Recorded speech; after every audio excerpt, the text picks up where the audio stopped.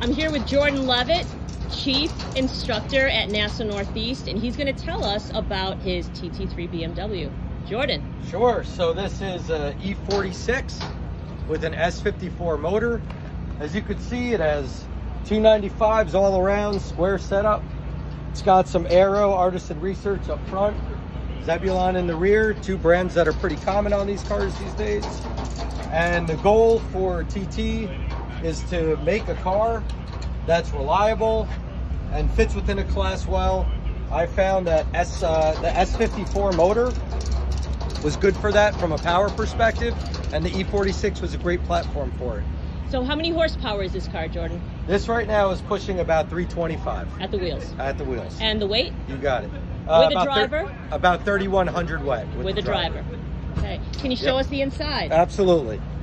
Come over to the interior. Now, as Chief Instructor, I am responsible at times to take drivers out.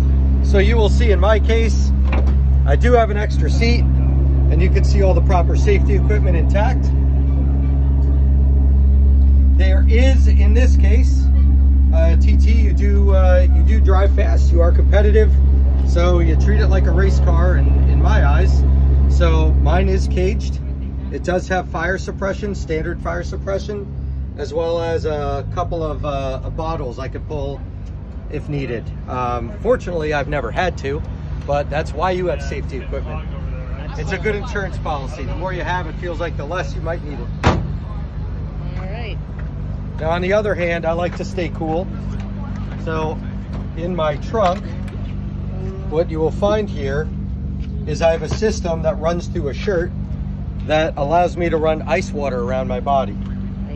So it's not something you absolutely need, but on hot 100 and whatever degree days like this, it's nice to have that.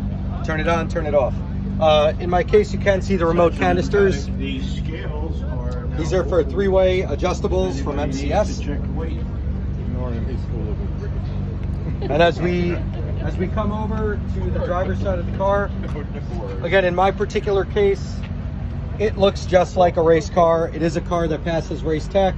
This was raced with NASA. You can, however, for TT, also use a street car. And if we look around just in this vicinity, you'll see there's 4 BMWs lined up here. Any one of these cars would qualify for TT. You have 2 of them with some bolt-in cages. You have another one that was a GTS2 race car that's now being used in DE and will soon make its way up to TT. It's a great way to go. TT allows you to go from your novice to your intermediate to advanced. And then from there, you can step it up, and instead of going from wheel to wheel, you can work on your times. Your biggest competitor at that point is the clock. It's just yourself.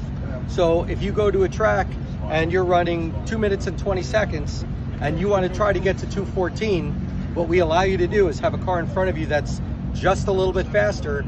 And as it's just a little bit faster, you're the dog chasing the rabbit. You are going to naturally get faster. So it's a great way to go without having to go wheel to wheel. Thank you for taking a look at my car, and I look forward to seeing you out there. Thanks, Jordan.